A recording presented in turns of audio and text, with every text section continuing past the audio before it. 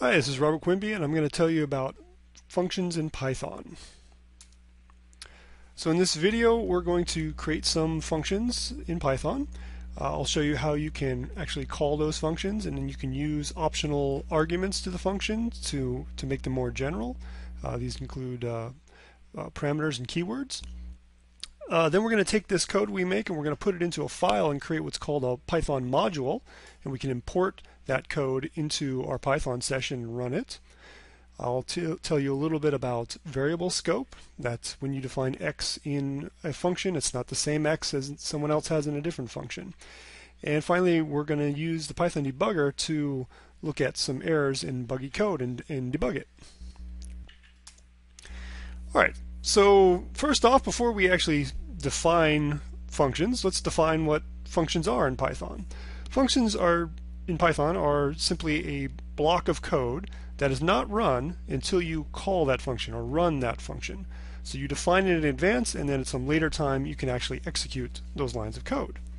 So if you know any other programming languages, you probably know that the very first function that you write is called hello world. So we're going to define the hello world function in Python.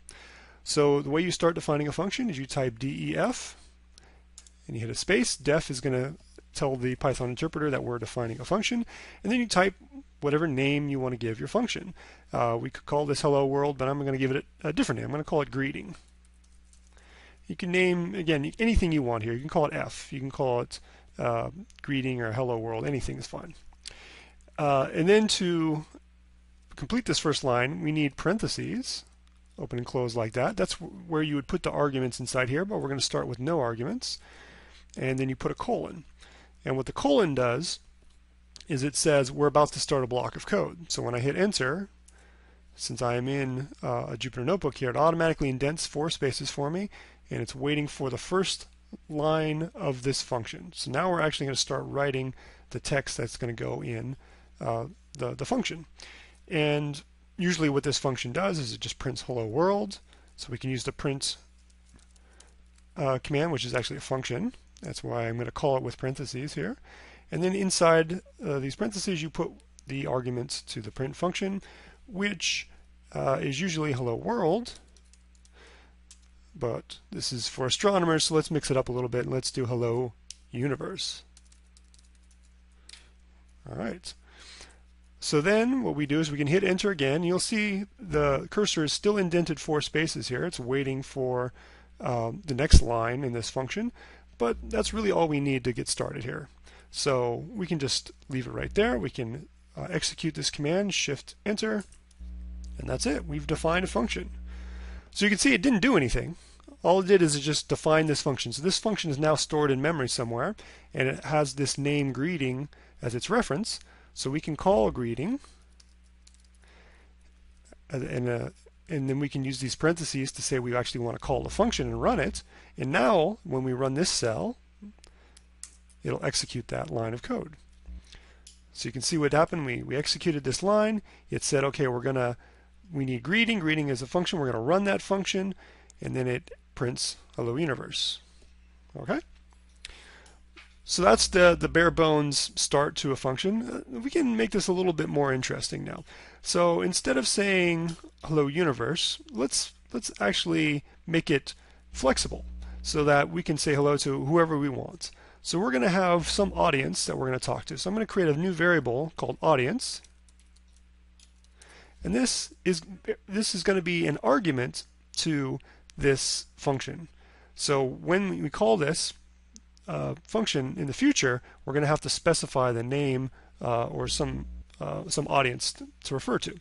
So we're going to pass audience, and then instead of saying hello to the universe, we're going to say hello to whoever the audience is. And here's how I'm going to do that. This string right here is, of course, an object in Python, and objects have methods, and this string object has a method called format. And if I call that, I can pass this method the value audience. I'll pass it the reference audience, and it'll take that value and it'll put it inside these little curly braces here. So whatever variable I specify, it's going to go into here. All right, so we can run this again. I'll just run this cell again, Shift Enter. See the number there changed. So now this function has been redefined. We have a new definition of greeting. If I run this old one here, it's going to be very unhappy. Let's try doing that just to demonstrate. Oh, it doesn't like that at all. Greeting, missing one required positional argument, audience. So we didn't pass it an argument. We're going to go and do that now. And what we wanted to do is say hello to the universe. So we can do that. Control run, and now boom, we got hello universe. Now the cool thing now is that we have a general function, more general function, so we can say hello to someone else. We can say hello world.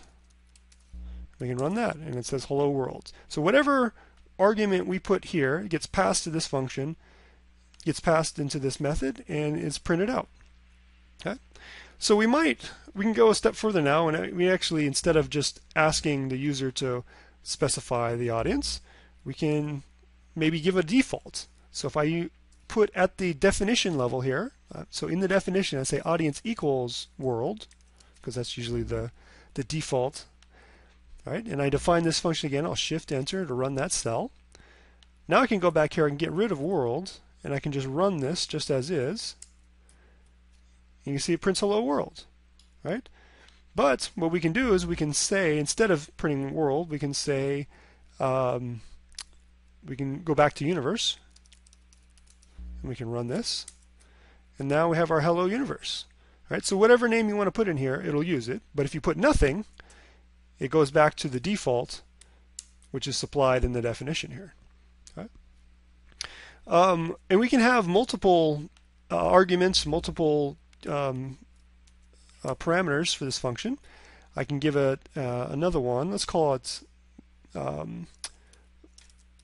for follow-up. We're going to do a follow-up statement. So we say hello, and then we're going to say something else. And by default, maybe we'll say nothing. We'll just say none. So none is a reserved word in Python. It's a special word that means there's nothing. All right. So here's what we can do. Let's put a conditional statement here. So if fup, all right, and that's a valid expression there. What this means is, if the value of this expression is not false and not none, then it's going to run. So if I pass anything here, it'll run. And what we'll do is we'll just print out what that is. Okay, so I'll define this again. I'll Shift Enter. I ran that cell. Go down here. I'll run this again. And you see nothing changed because I didn't specify what this follow-up was. But I can add this now. If I add fup equals how are you? Oops. Sorry about that. I can now run this cell, and it prints both of these things. It says when I run this function, it prints hello, the default audience, which is world, hello world, and then it sees that fup is a value. It's not none. It's not false. So it prints what that is, and I told it to print how are you. Okay? So just a little terminology here. When you run a function and you specify a value like this, this is referred to as a keyword. So we're using fup here as a keyword, right? We can also specify audience again. Let's do universe. And notice I changed the order here. We define audience first in our definition and fup second, but here I can switch these two around. Right? Doesn't matter when you're using keywords. Now there's another way I can call this, which is I can actually take off the I can take off the keyword names. Right? And if I do this, this is going to do something weird the way it is, so I'll just let it run. See what it did? Since I didn't tell it which is which, it assumes that the first thing that you type in here is the audience, is your first parameter, and the second thing is the second parameter. So it's saying, hello, how are you? And then the second statement is just universe. All right. All right.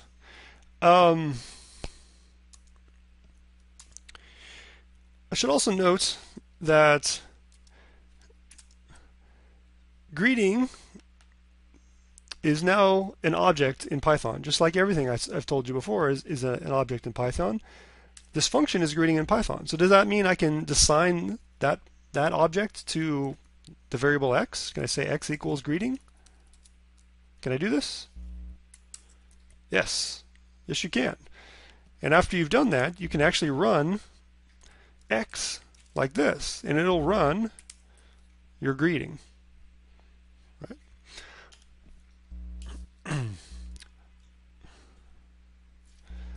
All right, so now that we've defined our function, what I want to do now is define a module. So module is just a series of commands from Python. It can include function definitions, but it can just be a script in general.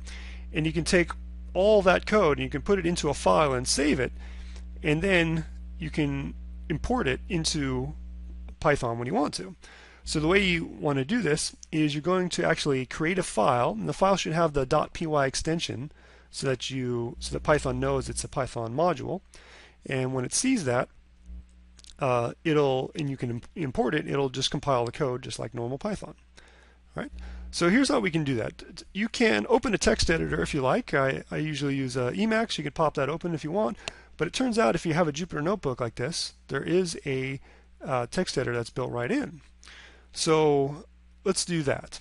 So if you go to your window where you have your files listed, and if you don't have this, you can actually just go to the File menu, and you can say Open, and it'll give you the same listing. And then if you go over on the right side here, there's this thing that says New, and you click on that, and you can say New Text File. And if you do that, it gives you a blank text file, and you can actually add text here. One thing to know is I told you the file has to have a .py ending. This is the name that it gives you by default. It's called untitled.txt. Let's change that. So just click on that, and it'll give you this option to rename the file. And we're just going to call this hello.py. So we'll make it a Python file. Okay? So now we're defining a file called hello.py. And in this, all I want to do is I'm going to put that definition that we just made. So I'm going to go back to the little cell here. I'm going to select all this. I'm going to copy it. And I'm going to put that function definition into here. I'm just going to paste it. Okay? And then I can save this. And that's it. I've defined a module called hello with a function in it called greeting. All right? So we can run this now. We go back into our Jupyter Notebook here, and I'll go down here. We'll continue on with the slideshow. And so now what I want to do is to actually import that module that we just defined. So it's important that I have it saved into the same directory that this notebook is running in. So when I just say import hello, what it's going to do is it's going to look through first the current working directory to see if there's a file called hello.py, and then after that it's going to look through the Python path to look for other directories that we've told that we might have stored files. But if I run this, it finds hello and it imports it. So now once we've done that, we can actually run that function. So in hello, this is a module now. We can hello dot, and we can put the name of the function we want to run, greeting, and put parentheses there to call it. And if we run this cell, I'll hit Control Enter. Boom, it run it. So this is now running. This is a slightly. This is not the greeting that we defined in the notebook. This is the greeting that we defined in the hello module.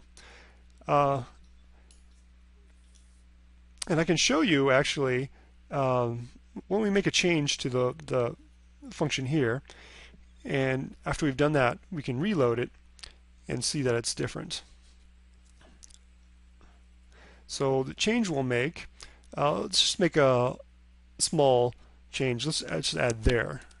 So we're going to say hello there world by default. Why not? So we have to save this file again. It's important to save. All right. Then we'll go back to our notebook. and we have to now reload this, because if I just run this function again, it doesn't know that we've made that change. And if I import again, actually that doesn't work either. So I can run that again. Why this doesn't work is because when you run this import command again and it says we've already imported a module called hello, it doesn't replace it with a new definition. It just doesn't run this command. It says hello already exists, I don't need to import it. It ignores it. All right. So if we really do want it to run it, we have to reload it. So the way we do this is we have to use another module called importlib, right? In importlib, there is a function called reload, and that's what we want. So I could import that package importlib and then use the reload, but I'm going to just import just the function to show you how to do this. So type from importlib import reload. Okay, so this is a command to just get the reload function from the importlib package. Okay, so we can run that, and now after we've done that, we can actually type reload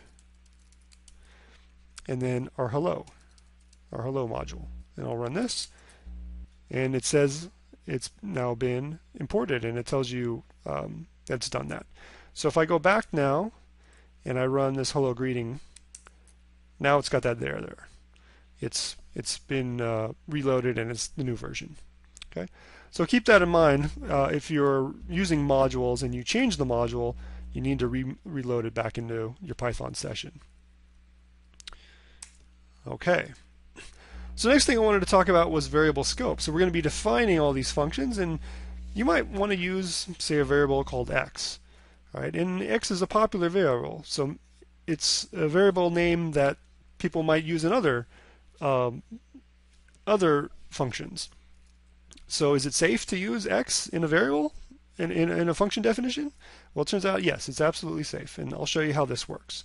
So I'm just going to start by defining x and y just at the top level here, and then I'm going to define a new function. So I'm going to say def, and I'm just going to call this new func with a C, and this is going to be a function that takes an argument called x. All right, and I put a colon there, hit enter, and now I'm defining the text. Okay, so what I can do is I'll just define this to be a simple function that just prints x plus y. Okay, and that's it. So I'll go back to the by the way, what happens when you don't indent, that's how Python knows that this is the end of the definition of the function. So it's only the indented lines that are included in this function definition. You go back to the beginning here, and it knows that you're done defining it. So it's different than other languages where you have like a begin and an end statement explicitly, or you have curly braces or something to enclose the function definition. Here it's just simply done by how the code looks, which is what you end up doing anyways. You always indent in other languages just to make it look pretty. All right, so we're going to run this function, and we're going to pass it variable 3. So take a look at what this does here. Right, we define x is 5, we define y equals 1. We're going to define this function, and then we're actually going to run the function, and we're going to pass it the value 3. And when we do this, I'll just run it. The value, print x plus y, is 4. All right, so see what it did? It took the 3, right, and it called this function, and it passed it that value 3. And it said 3 plus y. And y is not defined inside this function, so it went to the top level, and it found this y here, and it put the value 1 there. 3 plus 1 is 4. And then it printed it out. All right, so be careful about that. Make sure you know that you can inherit variables from higher levels. If it's from the top level, I should say. You can define a function inside of a function, and then you can inherit variables from the top level, but not from within another function. And when you define this x here in this function, by the way, it doesn't change this x at the command line. So if I actually run this whole thing and then I say print x, after we're done printing our x plus y, what's it going to print? It's going to print 5 because it didn't change it at this level. This x never was changed when we ran this here. This is a completely different x. It has the same name to you and me, but Python knows that this is the x specific to this function. It's local to that function. The scope of this x is only inside this function. All right. So one last thing that we're going to go over here is debugging code. If you start writing enough code, you're probably going to make a mistake at some point, and you might need a little bit of help trying to figure out what went wrong. So let's define a simple function. We'll start again with, let's see, we'll do a def, and then we're going to define new func 2. We'll just call it new func 2, and it's going to take an argument x and y. All right, we'll give it 2 arguments, and what it's going to do is it's going to return a value, and let's have it return y divided by, let's say, x plus y minus 3. Okay, so I can run this, and that just defines that function. So we have new func2 defined now. So now what we can do is we can call that function, new func2, and we're going to pass it the values, let's say 1 and 2. Sorry, 1 and, let's do 3 and 4 actually. Okay, we'll pass 3 and 4, and we'll run this, and it prints out 1. Okay, so it sets y equal to 4. It takes y, it takes x equal to 3, adds 4 to that, subtracts 3, you get 4 divided by 4, and that's 1. All right, so that's fine. We defined a perfectly good function, and you're going to do this yourself. Sometimes you'll define a function that works, and then you go and you change the arguments a little bit, and something goes terribly wrong. All right, so now let's figure out what just happened here. So we're getting this error. This is a message here that's telling you that it's come into an error. That error is called a zero division error, and it explains what that means. You're dividing by 0. And it's actually showing you the code here that you've run. So just using this, you can actually figure out what's going on, but we're actually going to do a little bit deeper look here. So it's showing you how it's operating. So we defined this function in this cell, and then we called that function. So at the kind of top level, we have this call to the function. That's what it's showing here. The 4th line in this cell. And by the way, you can just, if you click on the side here and you type L, it'll give you the line numbers. It'll toggle those on and off. So it's saying at the 4th line here, we're doing this. That calls this new func. So it actually goes up here into this code here. And in the 2nd line right there, this is where we're getting that error. Okay? So what is that error? Let me actually pop out a second here so we can see this more clearly. Let me put this on a separate. Okay. All right, so let's figure out what that error is. And to do this, we're going to use debug.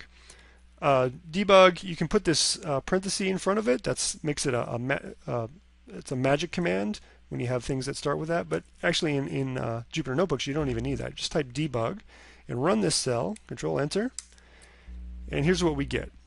We're actually inside the code now, right where it crashed. All right, so this is IPDB, that's the IPython debugger, and it's telling you we crashed on this line right here. Now the cool thing about this debugger is that we actually have access to the variables as they were defined. So we can actually say print y, all right? And it'll tell us the value of y right there at the point where the code crashed. And it's saying we saw this divide by 0 error, so let's see, we're dividing by x plus y minus 3, so what is the value of that? Print x plus y minus 3, and I'll tell you it's 0. So this is how we know, oh, that's why, because we're passing a value that's at 0, and so that's not allowed. Okay. So this is incredibly useful. This is kind of a trivial example, but a lot of times you're going to get some weird crash, and you can actually go in and you can see what the values are. And what's interesting, what's especially helpful, is that you're not just limited to right here where the code crashed. You can actually go up to a higher level where you were calling this function from. So now we're back at the higher level. We're outside of that function. And what was x here? We can say print x.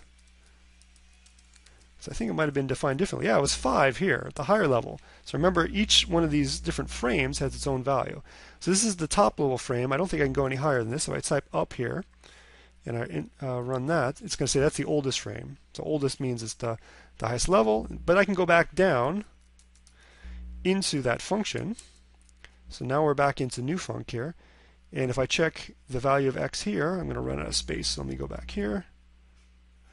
If I print x again, just to show you this, x is 1 at this level. So we have these different frames where we have different variable scope. We have different variables x inside the function and outside the function. And we can actually go up and down through these frames to see what all those values are and help debug our problems. So there's a few other things that are important to know. L is nice. If you type L here, it'll just list the lines of code around where you currently are stopped. You don't have to hit, you don't have to type up. You can just type U as a shorthand, and that'll take you up, or you can type D and it'll take you down. And probably the most important thing is once you start running this debugger, if you're running it in a IPython session, it actually holds the focus. So you can't do anything else in this notebook until you finish this. So the way you finish it is you quit with a Q. Or you type quit, but just Q will work.